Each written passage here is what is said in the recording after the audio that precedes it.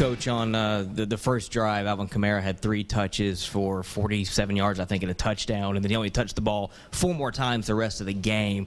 Was that something South Carolina was doing to take him away, or was that just part of the game plan, or it was a combination, and and Alvin's been banged up a little bit too, so we have to pick our spots with him. But it's a combination of them taking some things away, a combination of our reads. But we understand he's one of our playmakers, and when we get his hands on the football, he has the ability to make plays. And you'd mentioned, the Neyland focus, tightening things up in the locker room, and after the game, Dobbs had said that he felt like it wasn't anything South Carolina was doing, but just the team just let their foot off the pedal. Is that part of why you're, wanting to tighten things up in the locker room and make a more of an effort going forward with the focus? Well, I just think, you have to be focused for 60 minutes, and it takes a mature football team to be able to do that. And it's like I tell our team all the time, how would you let, or why would you let maybe one play where you're not focused create momentum for the opposite team? One lack of focus on a play can generate a big play for them, whether it's offense, defense, or special teams. And a lot of times younger players have a hard time of snap and clearing, and sometimes they get mesmerized by the situation. They stare, and their reaction time is a little bit different. I want to tighten our overall focus, our mentality with everything. And like I said, it's a lot different when you play at home, just with the amount of people that are around you, people talking to you, all those different things. So I just want to go back in terms of, some of the things you have to credit South Carolina. They did some good things on, but we didn't execute like we normally have in the last couple weeks. But that's football. The game's played by human beings. It's not played by computers. And, you're going to make mistakes. But again, if you look at the course of a long football season, nobody plays a perfect game. But when you get in games like that, you have to rely on your habits. You have to rely on your training. And I thought down the stretch, our team relied on their habits and their training. And, that play Malik Foreman made was remarkable. When you really watch it on video, the pin and the punch, and that's something that we've worked so hard on in our maximum 1 periods, and I credit him because he did a tremendous job. That was truly a great play. Heather and Dustin, Brent, Patrick, and 1 or 2 more. Butch, going back and watching it on replay, it seemed like players were slipping all over the field. Do you, one, think that had a negative effect on your pass rush and the ability to get to the opposing quarterback? And 2, do you think, are the conditions in Neyland Stadium, the field conditions, becoming concerning to you? Well, it is difficult when you're slipping, and I think sometimes it creates hesitation amongst your players. But I also think it's been an unusual season in terms of grass. I'm not a grass expert or a field expert, so I think the unusual season with the ryegrass and all that goes into it. I can tell you this, we're well aware of it. We're taking every precaution. We're taking everything we can, we're doing. And we had a meeting today on it, and we'll continue to work to have the best playing surface in the country. But we were slipping, but there's been a lot of places around the country that's been like that, but we're well aware of it, and we are working to get it corrected as much and the best that we can at this particular time. Obviously, the injury status update question, you knew it was coming from me. I was just testing you this time. Of course. Yeah, just keep me on my toes. So I guess Kendrick, Robertson, Wiseman, Preston Williams, Marquez North, Stephen Griffin, where are those guys? We anticipate all the individuals that you just mentioned to be out at practice today. We anticipate all of them to be practicing come Tuesday. They're making progress. We'll see with Brett Kendrick, he's worked very, very hard. Jay-Sean has, they all have. Marquez North, it's just a muscular thing. And, he practices limited throughout the course of the week, and then we see how he's at game time. I know he wants to be out there. They all do, and I give all our players credit. They really worked hard on that. But as of right now, Dustin, all should be available for Tuesday's practice. And then I'll know a little bit more on Wednesday, after Tuesdays are real hard practice to see kind of where they're at. But the plan right now with the injury report is all will be available for practice.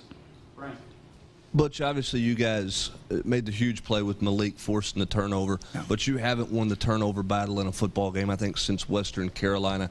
How significant is that for you guys to win that element moving down the stretch of the season with what's left? Very significant. The biggest determining factor is in wins and losses is turnover margin, and we need to start taking the ball away much more on defense. And we call it ball disruptions, and again, it's not so much just creating turnovers, it's tip footballs. We still haven't had, I believe we had one, which was good to see, but we need more tip footballs.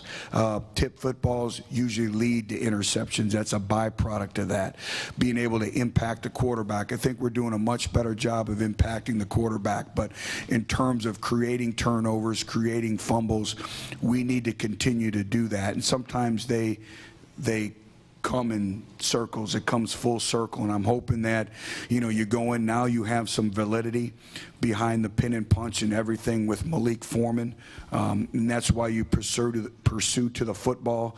What can I say about Jalen Reeves-Maben? I thought his play on our punt was one of the best individual plays we've had all year. He beat his man at the line of scrimmage.